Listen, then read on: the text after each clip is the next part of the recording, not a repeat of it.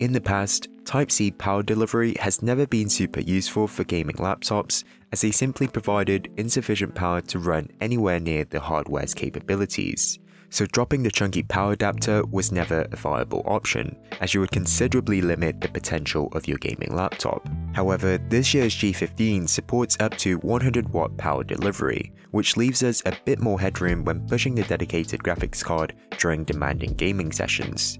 So now, to help us find out if gaming is feasible via USB-C, I'll be charging the G15 via Satechi's 100 watt charger, as well as the base US Type-C to Type-C cable. The G15 I'm testing with has the Ryzen 9 5900HS and the RTX 3080. To give us a rough baseline of how much power the G15 requires while gaming at 60 frames per second, I first tried playing Cyberpunk 2077 using only the battery. Nvidia battery boost was set to quality, which allows for a maximum frame rate of 60 while being unplugged. Screen brightness and keyboard lighting were both set to the laptop's highest during this test. After about 5 minutes in game, we can see that the GPU consumes a peak power of around 50 watts and the CPU around 20 watts, which combined is well below the 100 watt threshold. But we also need to factor in other components of the laptop that also demand energy, such as the display and speakers. So when looking at the total system discharge rate, the G15 is now consuming almost 100 watts to play Cyberpunk 2077. So how do these results differ once you plug in the Type-C cable? The difference is surprisingly large, with the peak power draw up to 72 watts for the GPU and 32 watts for the CPU. Having said that, the laptop is still able for the most part to replenish some energy back into the battery. Frame rate remains at a consistent 59 to 60 FPS, with the same in-game settings as before. This might seem fantastic that PD is finally able to provide sufficient power to play games, but that really is not the full story.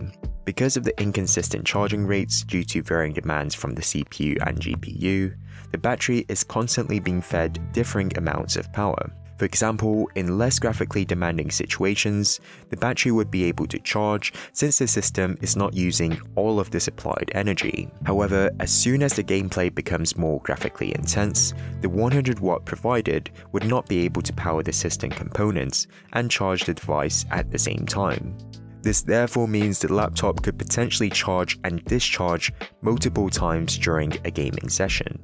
This constant fluctuation of charge rates can be detrimental to the health of a battery, as I've already discovered 0.4% of wear after only around 2 hours of gameplay powered by USB-C. This is very concerning once you do the maths, as 100 hours of gameplay is potentially enough to damage the battery by 20%. In addition to that, you're having to sacrifice some graphical details in order to more consistently stay under that 100 watt limit. I don't have a power meter to measure exactly how much power is being supplied to the charger, but I suspect it's not a constant 100 watts. So while gaming via USB-C is definitely feasible now with 100 watt PD, the potential damage it does to the battery far outweighs the ease of portability in my opinion.